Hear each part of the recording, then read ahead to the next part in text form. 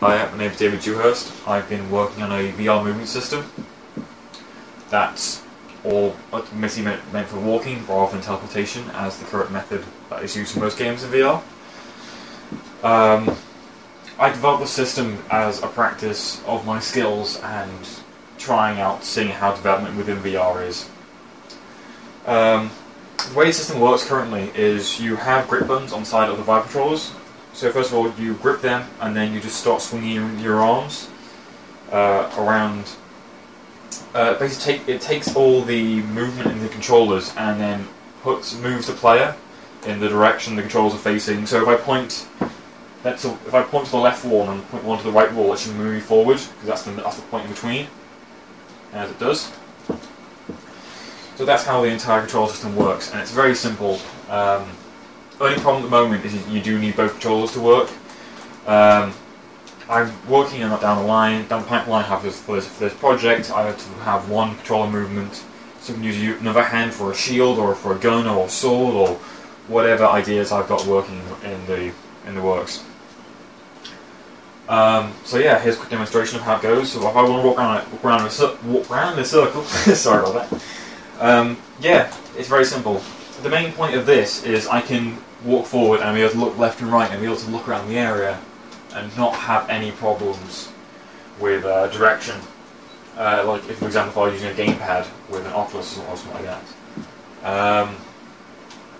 Yeah, I've developed all these areas just to go around. If I want to walk around the pillars and run around, I can. Oops, a bit of collision with the wall there. Had a bit of collision there.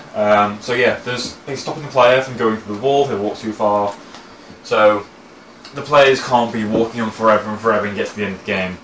They do have limitations. There's nothing stopping the player putting their head through the wall, but I've stopped the player from being able to go through the wall because of collision. Another part of the system is it's kind of adjustable to how you want to do. So if you want to create a smooth movement, you can do a train sort of cycle. So as long as the controller is constantly moving, you'll have a smooth movement. However the player is moving the controllers is how you move. So if you make one big movement, then you'll move in one big movement. If you make slow, steady, constant movements like this in big circles, then you'll move in one constant line in the direction you're pointing.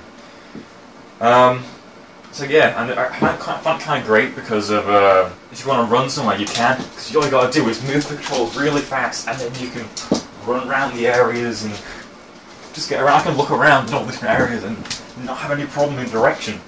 It does look a bit stupid, you know, moving controls up and down very fast. Now tangled.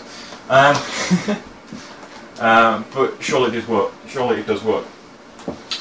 For going up and downstairs, I've work on two-step movements currently. I have instant movement, which moves the player up instantly once they walk over that step, moves up to that height.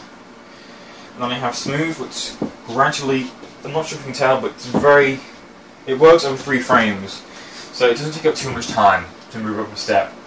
But it's just enough to make the player feel a bit more gradually feel like you're going in a bit more gradually up the stairs rather than instantly going down.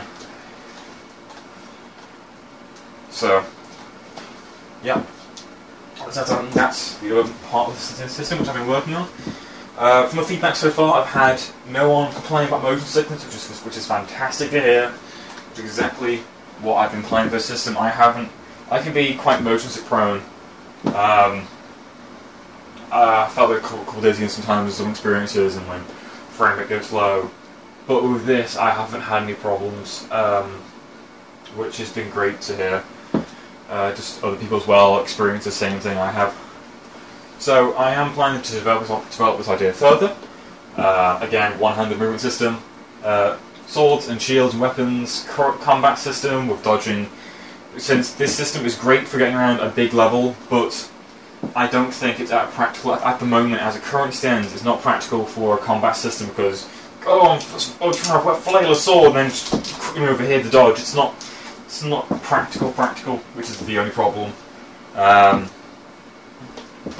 again, I guess I'm working on that. So yeah, that's the current state of this project, and if you want to give it a go, there will be a download link below to the project which on the Google Drive. Any problems, give me a comment, and I'll get it sorted out. That is pretty much everything about this project. I'd like to thank you very much for watching, and I hope you'll see some of my future videos on this project. Alright, thank you.